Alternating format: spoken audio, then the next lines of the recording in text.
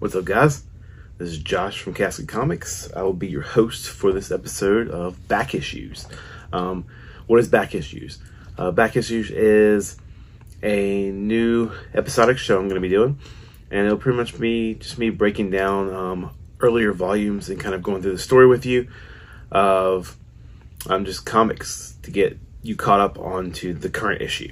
So if you really want to read, or you really want to catch up on a story, and maybe you want to start reading it, but you haven't read the back stuff for it, the back issues for it, and you're just like, kind of just don't have time for it, then you can check this out. I can give you kind of a little bridge from first to last. So this one we're going to start with Something is Killing the Children. We're going to start with volume 1, which is the first 5 issues. Great comic. There's so much I can say about it. Really good horror comic. Definitely, if you're into that kind of stuff, bloody, gory. Has some really cool art, fight scenes. I'll be showing you a few throughout this video. But yeah, also has some amazing variant covers. I'll pop some up here by some amazing artists. So with that, guys, I guess let's get into Back Issues, episode 1. Something is Killing the Children, volume 1. All right, so I kind of look through the book, give myself reminders of that, walk you through it. So chapter 1 of issue 1, chapter 1. We kind of open with an introduction to our main character, James, being asked truth or dare from his friends. And James kind of chickens out and chooses truth. And his friend asks him what was the most scared he's ever been. And when he tells him, James pretty much tells him the story about a week ago. And in that story, he tells him about this creature he had seen outside of his house when his father was gone at his sister's soccer practice. And his friends obviously kind of call BS on it, and he tells him it's true. He's like, it's in the ravine down from my house. It lives there under the bridge. And so, when they don't believe him, he starts to ask them truth or dare. So you get kind of the feeling that he's going to dare them to go out there and see it. So, yeah, there's just kind of the first page. I won't do this with every page, but great art. And then we cut to James in police custody. He is being interviewed, bloody shirt, and they're asking him, what happened? And he's kind of mumbling to himself, like, the monster wasn't real, I made it up. So, like, he's trying to prove to himself that this thing wasn't real. And he even says, like, I swear it wasn't real. And when the cops ask him what happened next, he tells them that, he got separated from them and fell on a root. And so he kind of fell and got behind from the group. And the next thing he knew, he heard them screaming. And then we cut to Something is Killing the Children, the title of the book. We then pick up with our heroine 2 weeks later, Erica Slaughter, who is the main character. And we get to see Erica kind of after a fight. You'll come to learn that she's a monster hunter, and she's beat up, but she got the job done. She gets a call from St. George on her phone, and it ends up being the group that she works under, and they pretty much send her on another mission. And yeah, she takes it, and it's about 16 hours away from her. So then she heads on the mission. We pick up again with James as he goes to school and is kind of bullied. A lot of people say he killed his friends, and it kind of starts a fight. Doesn't quite come to blows. Kid grabs him, but obviously it ends up with next cut to James being in the principal's office because he yells at the guy and curses. Principal seems to be his friend. He's just kind of asking James if he's all right and what to do about it. And James pretty much says, like, I'm not all right, not even a bit. We get some exposition that there have been more deaths of children since his friends. And he just kind of heads out. He goes out of the principal's office kind of just with a really, like, depressed demeanor. Obviously, he saw his friends get killed. So, yeah, then we cut to Erica Slaughter getting off a bus. Kind of have a little exposition with a bus driver where he's like, somebody should do something with all these missing kids. And Erica's like, yes, somebody should. We get a shot of Erica seeing the board of all the missing children in the town. Then you follow James going back to the hotel because his house is kind of a crime scene. So he's staying there. His dad tells him he's going to be late, so just to let himself in. And then he comes into contact with Erica. Erica kind of like, not really grills him, but just kind of, you know, finds out, she knows, she has an idea who he is, that he was involved with this. So she kind of talks to him and asks him what really happened, and that she's like, you know, I'll believe you. I don't care what, you know, how crazy your story is. And then he tells her the story of after he tripped. You know, he hears his friend's screams, follows into his friends, and his friends are pretty much butchered. And he gets blood on him. He's freaking out. His friends are asking for help. They're in pieces, and then he sees the monster killing his friend. So this is pretty graphic. So it's pretty cool. Of course, Erica thanks him for the story, knowing how like hard it is for him. And she pretty much he gets another phone call from St. George, letting them know that she has a Class E7 at Archer's Peak, Wisconsin. So the town they're in is Archer's Peak. And then pretty much she says that, you know, she tells him, she's straightforward with him. She says, I'm here to kill it. And then James asks, can I help? And that's the end of the first issue. We pick up with chapter 2. We start following another new character, Tommy, who his little sister Sophie is one of the missing. So you get some talking with him and his mom.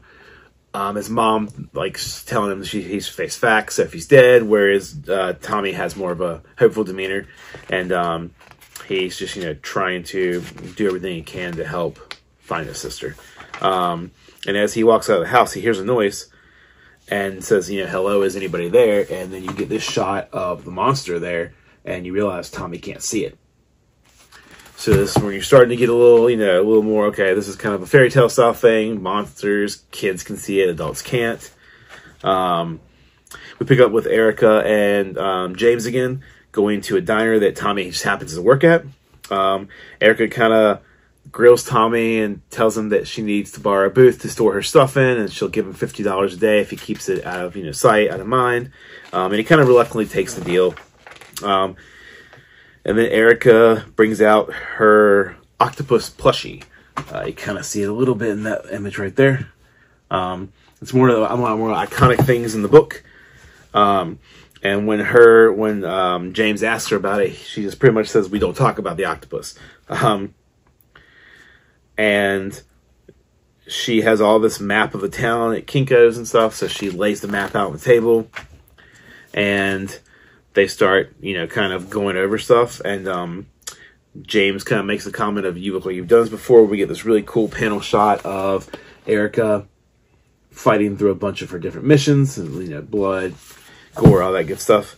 And then, so she gets some more information from James. The other waitress that comes to wait on them goes to talk to Tommy. Tommy thinks it's kind of weird that Erica's talking to James and what's going on. So Tommy goes to approach him, and as he does, he hears them talking about his sister. And he tells them, yeah, like, I'm her brother, because they're trying to pinpoint where the missing children lived. And then Tommy kind of has a little freak out about it, you know. I mean, obviously they're talking about his sister who's missing. And Erica sends James outside with her bag, but before he does, he drops it, and it reveals a knife. And Tommy instantly thinks the worst of, like, you know, you did something to my sister. You're the person who's doing this. He goes to grab Erica. She pins him to the table, backs off, tells him she's out. She gives him the money, tells him he can keep it. And Tommy, of course, throws it back at her, tells her to get the fuck out. Sorry for the language, but going from the book. Then you get Erica kind of just like, she talks to the group again, knowing what she kind of has to do. And she sends James on his way, telling him, you know, I'll get back with you when I go to do this, but for now I've got something I have to do alone. And she goes to a motel where obviously the group that she is funded by reserves her room. She goes in the room and she sits the octopus plushie on the bed, and it actually speaks to her. She's getting information about the monster from it. She's pretty much saying, you know, it's a Class E7. I need you to think on what kind of monster this is. And it agrees. Obviously, the sheriff shows up a little while later. I did leave out Tommy actually calls the police at the end when they're leaving the diner. So sheriff gets called. Motel manager says that he's been hearing strange noises from overnight. You get this cool shot of the sheriff coming to the door, and he sees a shadow of like this eldritch octopus thing underneath. It's just a shadow, and then it's gone in a second. He just kind of chalks it up to it's been a long day. He opens up and asks Erica, he says, "You don't want any funny business?" And she says, "There's nothing going on in here, officer." And then the last page, you get this awesome shot of what seems to be the problem of the a spirit monster coming out of the octopus that once again, only she can see at this moment. So the sheriff doesn't see it. So it's really cool. And that ends issue 2. Chapter 3, we pick up with the little girl hiding in a closet. Saying that she doesn't believe in monsters, but unfortunately the monster busts down the closet and is chasing her through. And as she runs through the house, she sees more and more dead bodies of children who've been killed in her house. Looks like kids were having a sleepover. She gets cornered by the monster and says, "No, please." And then it cuts to one of our other characters, Henry. He lost his son, and so he's kind of dealing with the grief, talking about his son in a bar drinking. And of course, the bartender wants to cut him off, and he asks for one more. The bartender says one more, and we'll get you a cab. At the same bar, we cut over to Tommy and his friends talking, and they're asking him, if he thinks the sheriff's actually going to pick her up, and he says, I hope they do, but if they don't, I'll do what I have to do. Then we cut to Erica being in police custody. We have this really funny shot of her driver's license revealing her name for the first time fully. It's Erica Slaughter. And the cop obviously doesn't believe it, considering he says that the ID is printed on a piece of paper. It's not even actual physical ID. And she kind of comes back with, "Oh, well, Social Security cards are printed on paper." And he was like, "Yeah, but this isn't a Social Security card. This is a driver's license." And he says, it looks like it was made at Kinko's, which we get an early callback to Erica telling James about how she had made the map from a Kinko's. So you get the idea that, yes, she did make this at a Kinko's. So she pretty much kind of trying to talk back to him while he's talking, and she pretty much walks over to his board of missing kids and asks who goes missing first. It kind of catches them off guard, and they kind of get into a little shouting match, and he pretty much tells her, "Children are dead, Erica. This is a bigger thing than what do you think is going on here?" And she says, "That's why I'm here." And he kind of is a little bit stunned, but she says, in a minute you're going to get a phone call from somebody, and you're going to let me go, and then I'm going to make this issue stop. And then when I do, you're always going to question, what happened? But it might drive you nuts some nights, but you'll know that the kids are safe. And then one of their other cops walk in, and he asks Erica, "Is this your phone call?" And she's like, "No, I don't think so." And it ends up being that they found 5 more dead children. And so he goes to put it in the drunk tank, but then kind of rethinks it and lets her go, saying you are not harmful, I don't think, but stay in town. And she's like, I'm going to be here until it's over. So he ends up sending one of his other police officers, John, to kind of keep an eye on her wherever she's going. And of course, when she goes out, James is waiting for her on a bench. He heard she got picked up by the police. They are walking and talking, and she realizes that with hearing the information about there being 5 more dead children, that the Class E7 they had predicted could not do that. It's way too big. And so she gets mad. She's talking to the octopus plushie, and it kind of once again, just like the monsters, for this one only she can hear it at the time. And obviously, even though the kids can see the monsters, adults can't. But as far as the octopus, it seems like Erica's the only one that can hear this thing. And it's talking to her. And it tells her, it's more consistent. The pattern's more consistent with a type B, a Skura type, than a type E, which is obviously more dangerous from what you get her reaction. James kind of sees her talking to the octopus and is like, if you have anger issues, you can talk to real people. And she pretty much tells him to shut up. And it's the first time we see her kind of have some, kind of have more emotion. And she walks away, but he approaches her and says he's sorry. And she's like, with this new information, we're going to need lots of weapons to take out of this thing. And then that's how the second issue ends. So then we pick up, third issue. Then we pick up into issue 4, which is funny. You get them shopping at House Depot, which is just great seeing them do stuff like that. And we see Henry from the bar is actually working there, and Erica is talking to him about like she needs chainsaws that are something that can get snagged and cut straight through. You know, it's pretty gory stuff, and she kind of throws him off a little bit. But you know, him being he's a good salesman, he shows her. He's like, I guess this model will do the job. So he kind of puts her, with the right chainsaw. Cut to Tommy going to his dad's trailer. Obviously, his parents are divorced. His dad seems kind of like a deadbeat, and he's talking to him. He comes there. It's just kind of a weird conversation between him and his dad, and then you realize that it really was all for just Tommy to steal his dad's gun. Then we pick up with the sheriff at the crime scene with the coroner, who is actually his brother. So we meet the two brothers, the sheriff and the coroner, which is really entertaining.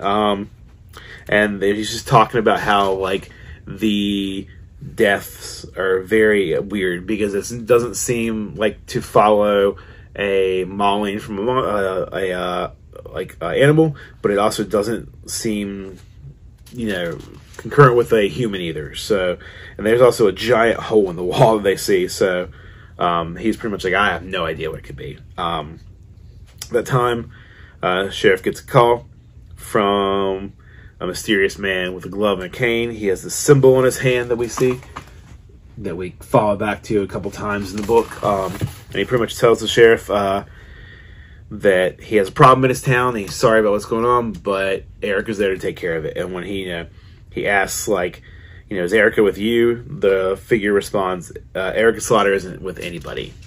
Then we cut to Erica again, talking to James. They're kind of having an argument because Erica she's trying to keep him from going, but he keeps arguing. He pretty much says, they're talking about the monsters. He's like, I didn't believe in monsters, neither my friends. It's like, you don't have to, it's not that you believe in them, like, consciously. It's just as a kid, unconsciously you believe in them, and that's how they come to be. And she tells him that, adults can't see them, but she can. When he asks her about that, she says, there are ways. And when he asks her how, she kind of, like, gets angry with him and tells him, like, I'm not telling you that because, trust me, when this is over, you're going to want to forget one day when you get older. And then she, they're going to find the den of the monster. She knows it's by the lakes. Once again, he wants to go with her, and he kind of coaxes her into it, but he says, you promised me, when she tries to, like, sway him away from it. And then she says, you can go with me, but when we get to the den, you're leaving. You're not going in, you're staying outside, no matter what.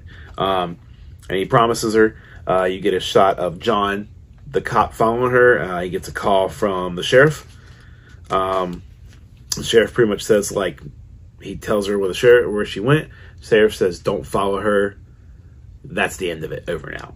Kind of like, but of course, the cop's like, nah, man, that's not it.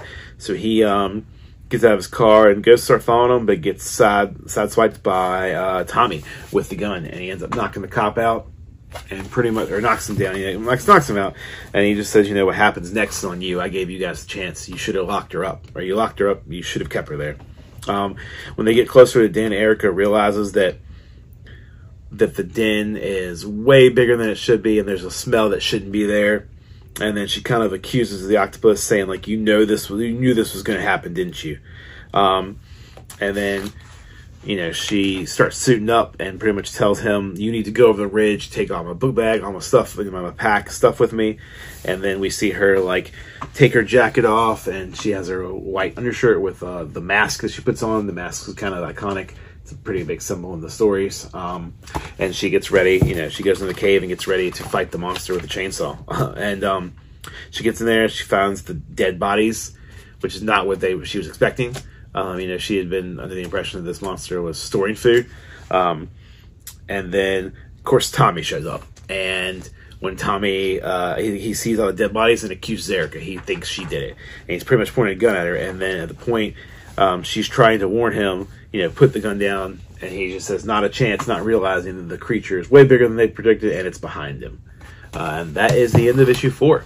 Going into issue 5, you follow James at first. He sees the corpse of a deer, and he kind of has flashes of his dead friends, and in the process of doing so, he finally hears the octopus plushie talking to him, and it kind of coaxes him to go and help Erica. It's like, if you're a chicken, you should go ahead and run away because this thing feeds on fear, but Erica's going to need your help, so you should do something about it.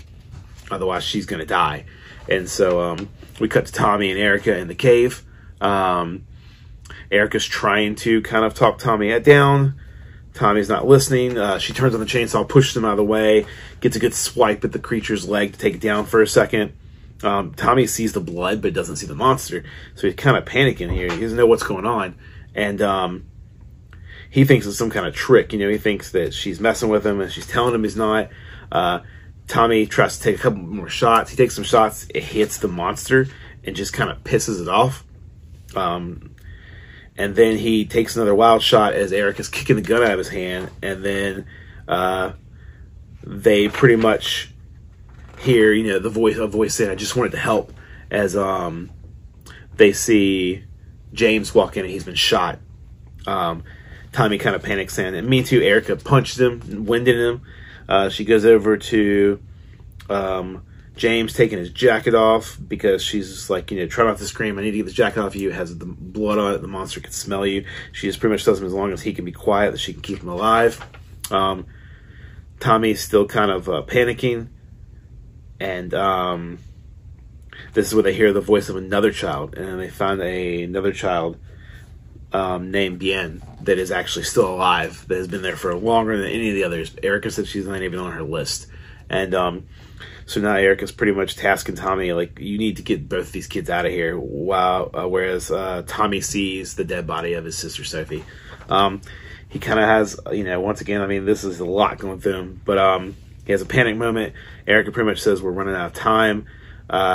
She says, I don't want to do this to you, but like, you have to see this thing. And she pretty much brings out this dagger that has a hilt that it's hoard gold from what she calls the House of Slaughter. And she's just like, I need you to see. And she pretty much cracks him in the side of the head with the dagger, the hilt of the dagger.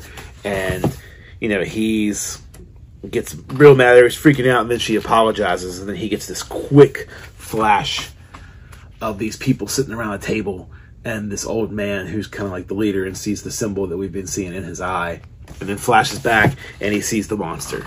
And then she pretty much still sends him, she's like, can you carry them both? He says yes. So she sends him out to get the kids to safety. She pretty much just says when she's done, she's going to burn the octopus because it, kind of led her into a trap and led James into a trap almost.